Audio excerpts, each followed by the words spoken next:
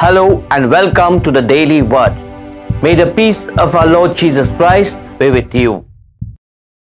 Jesus instructs his 12 disciples that it's not going to be easy to proclaim the word of God.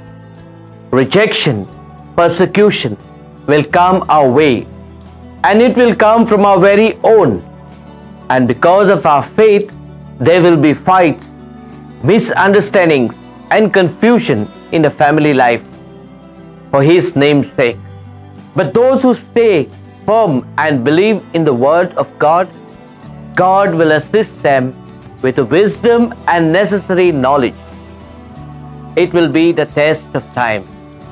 How true are the words of the Lord? Today, if we look around and observe so many divisions and brokenness existing in our own families and in the church, in the name of Jesus. Those who believe and those who don't believe live under the same roof, but are yet not able to reconcile the truth. Jesus did not compromise the truth.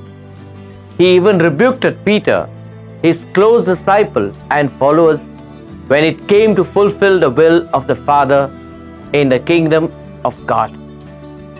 Do we compromise our lives when it comes to be witnessing in the kingdom of God? Let us pray. God our Father, give us the grace that we may be open to your word. Lord Jesus Christ, help us to do the Father's will just as you did it.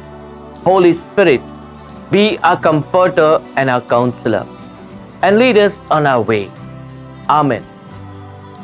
Thank you for joining us on the Daily Word.